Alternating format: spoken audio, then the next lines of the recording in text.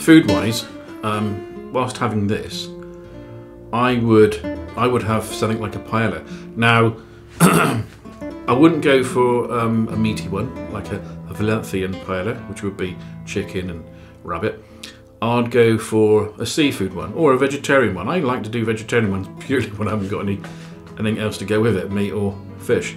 So I'd go for something a little bit light, but nice, you know, a bit of pimenton, and sort of bomba rice, and some artichokes. Love artichokes. Get some artichokes in there, some fresh peas. Most impressed with this, Mr. Busby. I love red peppers. Roast them in the oven.